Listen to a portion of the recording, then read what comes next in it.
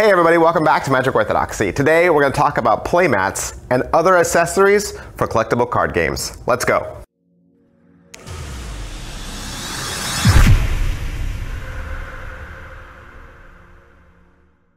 Alright, so in a couple of my other CCG videos, talked about playmats. Wanted to go a little bit more into that, especially in how that relates to Dice Masters, because I'm filming this after we did the Dice Master review. And so we just want to add some of the things that I'm doing with Dice Masters, see if that might help you out, who knows, and then maybe cover some other things about some of the other CCGs I've mentioned in my other videos. All right, hope that makes sense. All right, so playmats. Not everybody gets playmats. I kind of first got into the idea of using playmats with Pokemon because I was trying to figure out how to play Pokemon and I just couldn't get it. Like, I was watching several videos, it just didn't make any sense. And then when I got the starter pack, when I got the starter set, it came with a folded paper playmat. And it was for 2 people, which was awesome. So I could see my opponent's side and my side. And we rolled the playmat out and the lights all came on and we figured it out.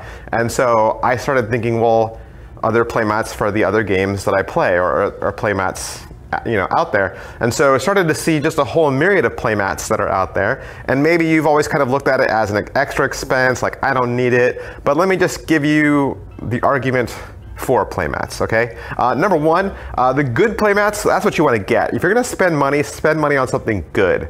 Don't get something thin, something cheap, something made out of paper, fabric, okay? You wanna look for neoprene, okay? And this is what neoprene looks like all rolled up. It's the same material that you would think of being maybe on a wetsuit or a mouse pad. All right, so neoprene, it is of the family of polychloroprene. Okay, it's a synthetic rubber that's produced by the polymerization of chloroprene. So neoprene exhibits a really good chemical stability, maintains flexibility and shape over a wide temperature range. Now, when I roll mine all up, I roll all mine together. So I have 5 playmats, I roll them all up together into one tube, and I store them like that. They maintain their shape. And I live in a really hot area, really warm humidity, and it still maintains its shape. When I unroll it, they roll out flat. And so the neoprene is good for that, maintaining its shape, and it's also good for your dice. So if you're rolling dice, you don't want to be rolling your dice on a hard surface like a wood table or concrete or something like that. Especially with like Destiny, you're gonna bang those dice up and scratch all your paint off. You're gonna lose your rare and ultra rare dice, and you're gonna be very, very, very sad. So you wanna roll your dice on something that's like a neoprene surface. I know they have dice boxes out there, but then your dice don't have as much freedom. I just feel like you have to aim for the box, then you gotta carry a box around. I think the playmats work so much better for your dice, longevity of your dice. You spent money on those dice, all right? You spent money on your dice, you spent money on your cards, you want them to last. Think about getting a neoprene playmat. All right, for Dice Masters, I have the Spider-Man neoprene playmat. It's 24 by 13, and it cost me 12 bucks. And again, I got 2 of them, one for me, one for my opponent, and they're beautiful. They have all the color imagery from Spider-Man in the comic books. There's great indicators as to where to lay the cards down, to lay the dice down, where everything goes. I like the little thing in the center, the little map that tells you the rotation of your turn play. There's even a little turn-by-turn helpful hints over there in the left corner. So yeah, it has your counters lined up at the bottom so that you can track your life. Definitely, totally helps during gameplay.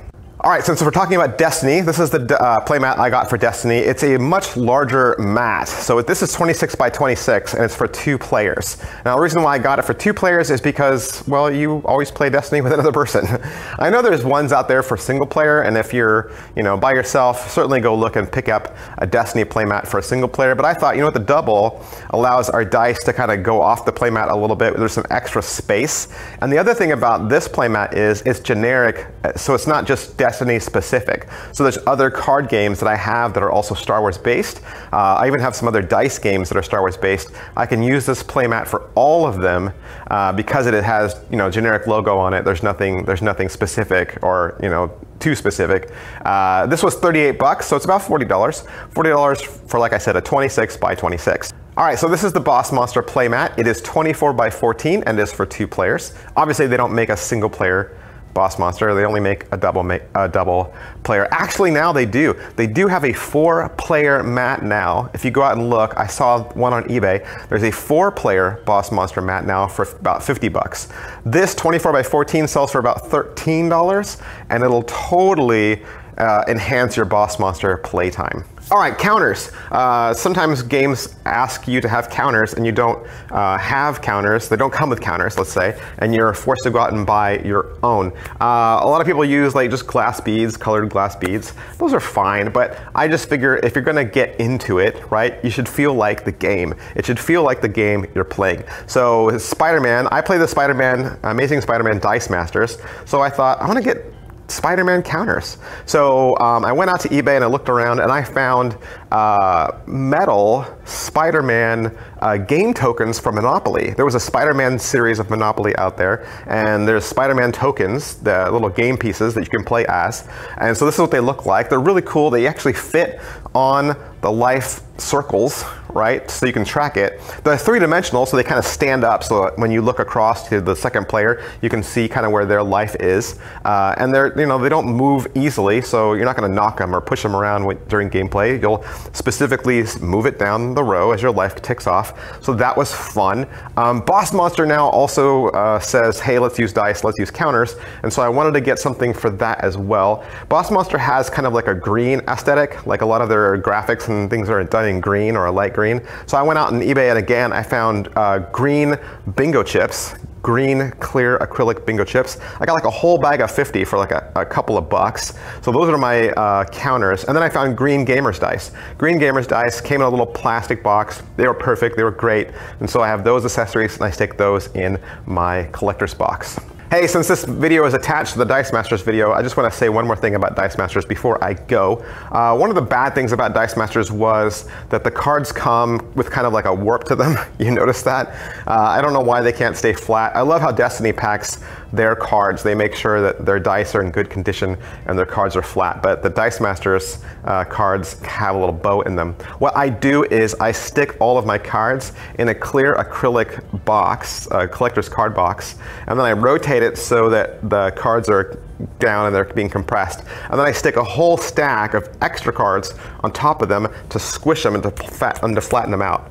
And so I've done that, and I've stored mine like that horizontally so that they're all on top of each other, and then a huge weight on top of that just to kind of flatten them out. And I found that over time they do flatten out and they do feel and play a lot better. All right, so I hope I answered some of your questions about different accessories that'll help enhance your CCG game time, make it more fun. Of course, if you have any tips or suggestions for people who might be watching this, definitely tell us in the comment section below. We want to hear your input, your ideas. It'll only help us all get into it. So maybe another game you play, you found some creative way to do counters or playmats, definitely let us know. Or you find a way to make your own playmat, oh, hook us up. Tell us all about it. I'm sure we'd love to glean that advice from you. Hey, thanks for watching, and I'll see you guys next time. Thanks, bye.